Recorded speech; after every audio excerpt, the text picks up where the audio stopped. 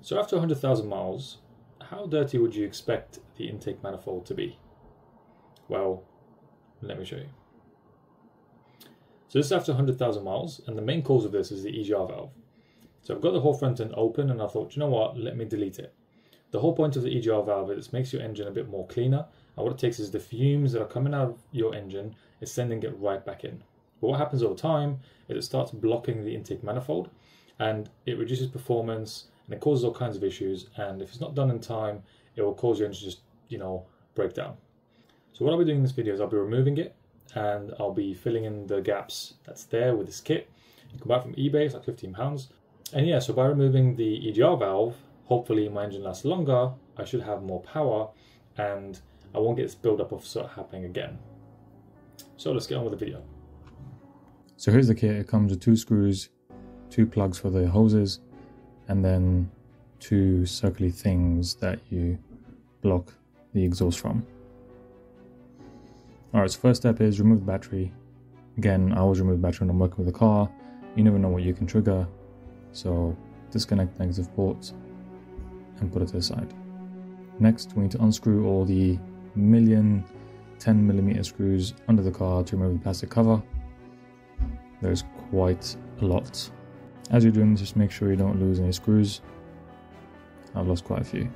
A lot of these are actually rusty, so I'm putting them in vinegar so they can, the rust can go away.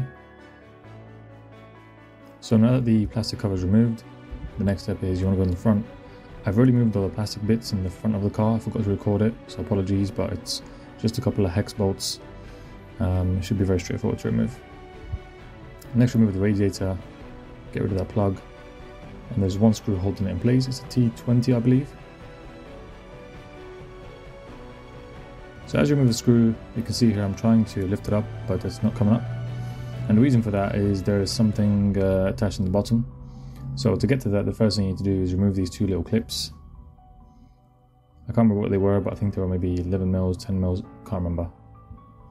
Once these clips go off, the next thing you can do is this plastic bit comes off as well. And that uncovers the radiators and everything underneath. Once that's removed, next you're going to see this little T20 screw.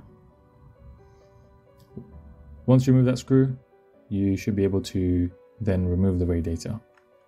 See, now I can remove the radiator, slowly pull it out, and that's going to give us enough room to now work on the valve.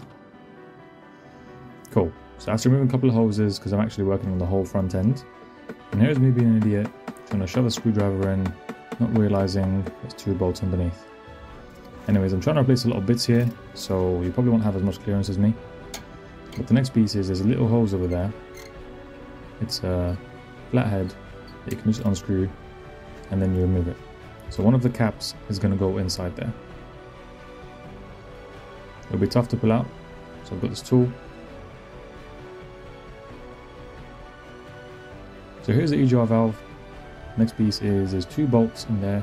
I think they're T30s, I can't remember what it was, maybe T40. There's 2 screws that you need to remove. They're a bit tight, and they're probably going to be hard to see. Before doing that, I had to also remove a part of the air intake. There's a little plastic bit there that I removed. Once these 2 are removed, there's just 1 more bolt, as you can see there, that's holding in the EGR valve from the left-hand side, which I had to get rid of. Once that's done, that's now loose on one side. Now the other side is a H7, can't remember, it's a hex or Allen key bolt. Those need removing as well, and then the EGR valve will be loose. Now one thing I forgot to show you in the video is on the other end, near the intake manifold, you have to get another flathead and unscrew the ring. That will then completely allow you to get rid of the EGR valve. Apologies, I forgot to show that in this video, but you'll see it when I fit the cap to seal the exhaust. Also forgot to mention, to get to those hex screws you have to remove a little black thing on top, which is a socket. Alright, and there you are. This is the EGR valve, all removed. You can probably resell this, to be honest. That's what I'm going to try and do. It is working, but again, it causes issues. So next, we're now going to put the caps. So this is the part I was talking about. So you just put the cap in there, and then you start tightening it. And that will block any air or exhaust from going out. Now remember, after doing this, you will be getting some sort of error on the dash. You can code it out. I don't know how to do that. If I figure it out, then I will let you know.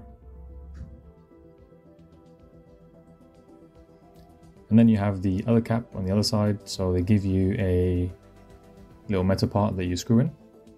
I'm screwing it in here, as you can see. That will stop all the exhaust from going out from there.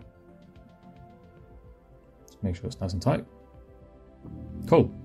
So I'm doing a lot of work in this car right now, so I can't show you where I put the caps, but this is where they would fit. Whatever those hoses that you remove, one of them opens to allow you to get coolant out. The other one isn't. You literally put those in the hoses and you're done. Look out for the next video where I'm cleaning the intake manifold and changing the glow plugs.